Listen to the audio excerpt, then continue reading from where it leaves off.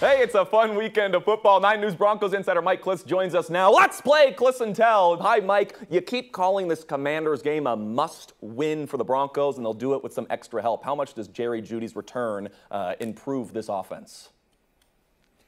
Definitely, and he is back, by the way. He was out there practicing well yesterday. Again today, he was a full participant in practice today. Nothing limited, so he's good to go. He will be out there. And with the team having trouble with the big plays, the hope is that Jeudy can bust one in the passing game.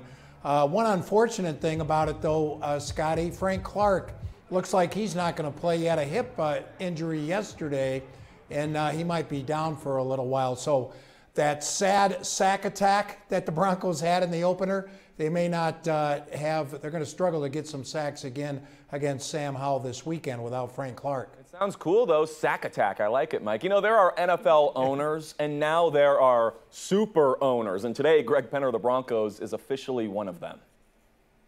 Yeah, Roger Goodell appointed a who's who ownership committee. Arthur Blank, Robert Kraft, and Greg Penner is on this committee. Goodell said, look, after the Broncos kind of busted the bank by buying the Broncos, Walton Penner for $4.65 billion, and then you had Josh Harris buy Washington for $6 billion. A lot of these individuals can't afford to do that. They might have to look at bringing companies in. Even Tom Green and Kathy Saban together might have trouble coming up with 30% of the mandatory down payment.